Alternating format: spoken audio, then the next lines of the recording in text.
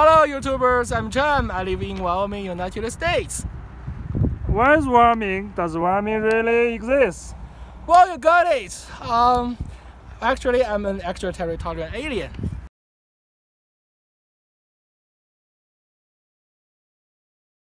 Alright, just a few icebreaker talk.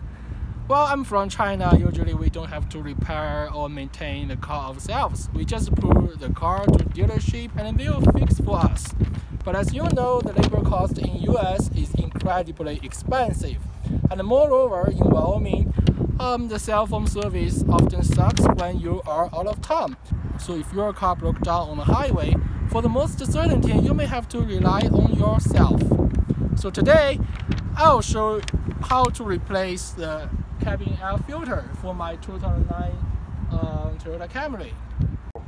Several days ago, the Toyota dealer told me, hey, your car cabin air filter need to be changed, and it will just cost you $35. How much is it on eBay?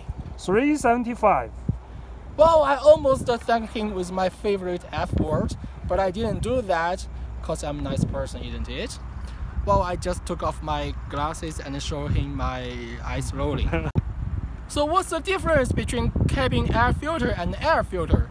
Air filter is for engine and cabin air filter is for your own breathing. So why not treat yourself better? The cabin air filter locates in the glove box in my car. Here. Yeah. Okay. So the location may vary among different car models or makers. But trust me, it's very easy to replace. So first, open the glove box, and then there's a hook on the right side. See that? And unhook it, and then squeeze both sides of the glove box, and then pull it out. Now we have already pulled the glove box out, and then take this guy out.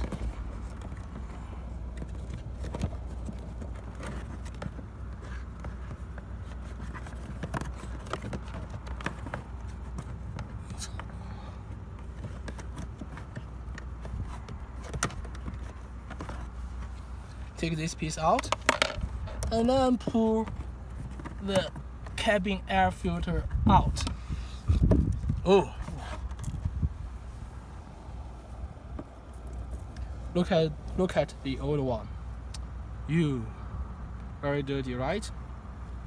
So if you want to be frugal, you may wash it and reuse it, but I won't do that. It's very cheap, and I change it every once a year, so I just throw it away. So this is the new one, and this side should be outside, okay?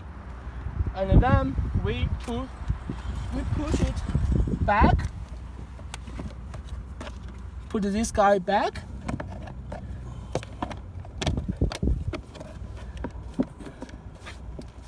and push the glove box back.